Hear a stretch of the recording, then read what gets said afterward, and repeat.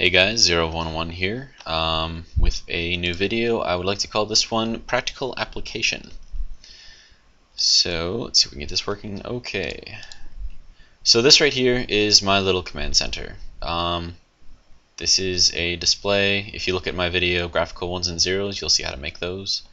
This is my clock pulse right there, just so I can, get some timing and stuff. And then I'll explain the rest of this first. Global reset, just keep that in mind. We've got a clock start, clock on and off. We've got a start transmission plus 4 data bits. Then I have 4 address bits. Then I also have a read and a write.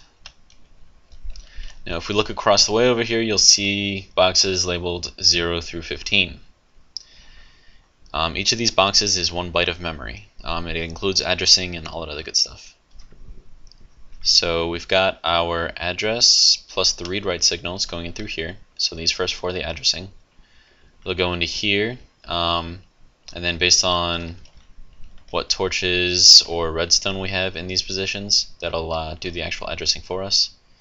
And then the write goes through on this side, read goes through on this side. And then this is these little memory things right here.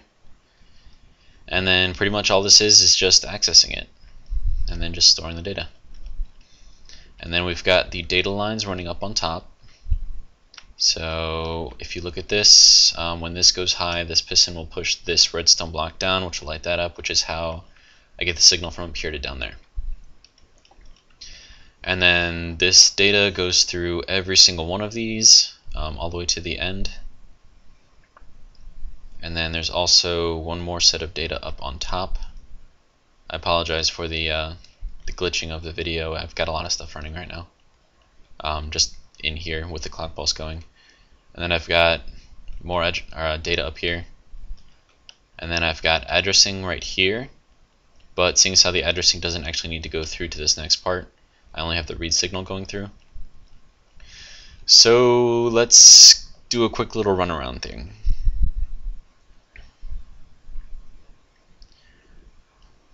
This is rather large if you can't tell.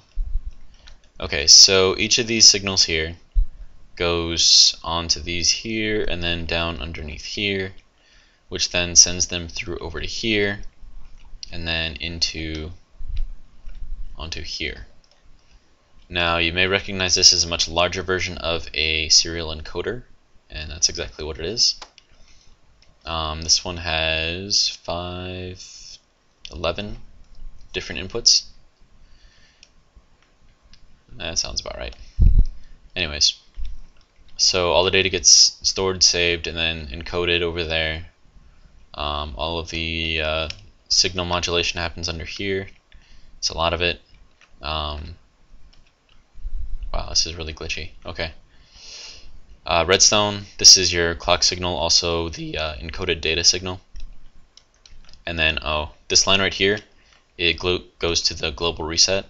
So this is actually, the global reset is connected to every single reset on every single one of these. So that's why I call it a global reset, because it will reset 4 different things. So we follow the clock signal over here.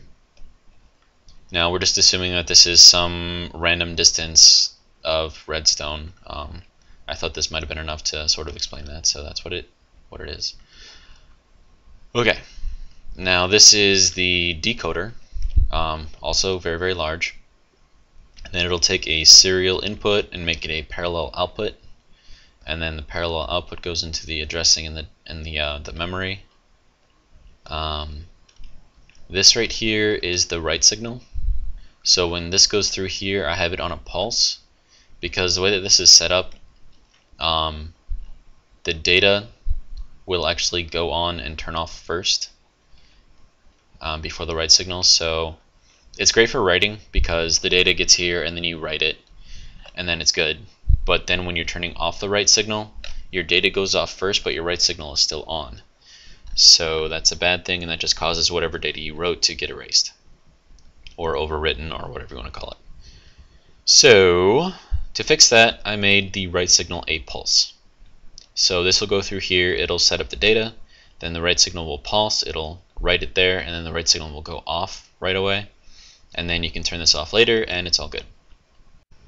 Yeah, I really need to work on getting better recording software. Okay, so I've got a 5-minute limit per video, which means that we're going to be talking very fast. Right, so this right here is the vertical transmission that you'll see in some of my other videos. That's how I get the signal from down here all the way up here. So it goes all the way through over here. That right there is actually just some debugging that I put in. It'll check to see if the signal's on the line or not. Okay, so then the read signal comes through, and then what that will do is it'll force whatever data is stored into here to go onto the data lines, and it'll get set over here. And then when the read signal goes through, it goes over onto here through this little vertical transmission thing over here, and it will go over there and set the data into the memory. And at the same time, it'll start the encoding process. So now we're going from a parallel input to a serial output, which is right over here. And then we're going to follow this line. Okay, so that's another debugger right there. I was having some issues with timing, and you can imagine with something this large, it's kind of ridiculous when you have to deal with timing. Okay, so then this is another decoder. So this will take the encoded data that I got from the memory over there. So it encodes it, sends it on a serial line, then it decodes it, sends it onto parallel lines through these memory circuits right over here, right down there. And then that'll go down onto these lines right over here, which will then go all the way up onto here and into my graphical 1 and 0 display. And that's pretty much how it works. So go over this real quick. Encoder with a lot of inputs, decoder with a lot of inputs, memory, then another encoder just for what comes off of the memory, and then another decoder. And then that gets shown on the display here. Okay? Alright. Now let's go ahead and get this started. Okay, so this global reset will actually go a full circuit. So this will go on as soon as I hit this. And then when it finally gets back to here, this one will go on. So you can see about how long it takes and to go all the way through. And the reset has just enough repeaters for propagation, that's it. So yeah, you can see that it actually takes a little while. There we go, it's all the way through. We'll turn that off. And that's off. Okay. So now we want to write some stuff, right? Okay, so we are going to write to, let's go to the first one. So address bit 1, so this is memory location 1. It'll be that one right over there. We are going to write, and then we'll put in, no, not that one. I don't like that one. We'll do this one and this one. So it'll be the third and the fourth one. Okay, so now we're going to start the transmission. It'll go through. Not really sure how long it takes, but we'll just fly over there and we'll see if it takes or not. Now I have been having issues with the pistons and the redstone blocks. Sometimes they get locked open or locked closed, and it's just not good.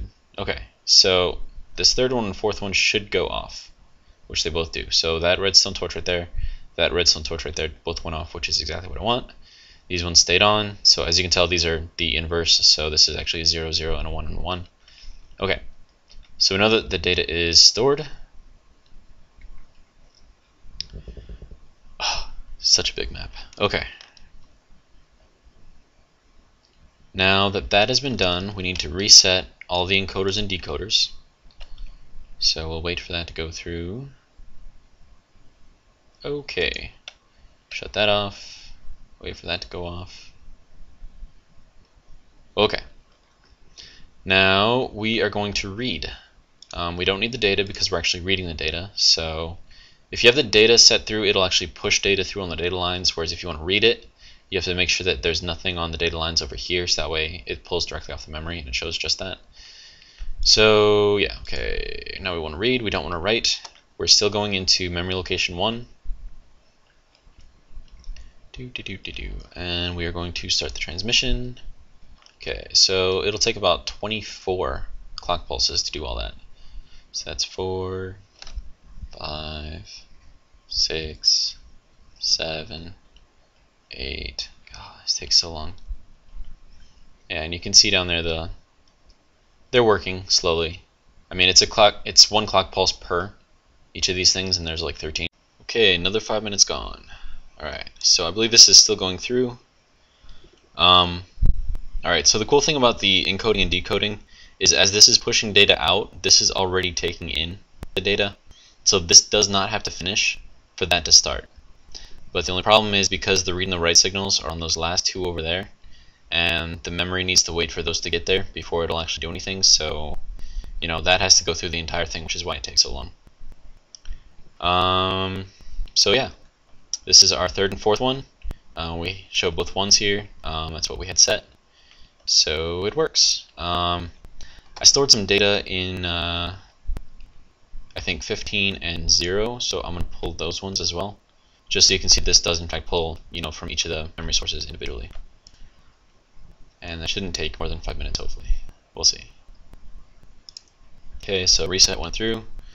Wait for the reset to go off. Okay, so we want to read, which is what that last one is, from memory location 0, which is what that is. So we are going to check it out, see what we can see.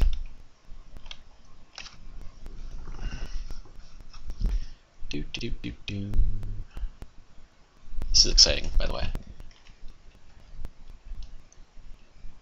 So yeah, we should be able to see the data come through right there as soon as it gets here. I'm gonna fall asleep pretty soon.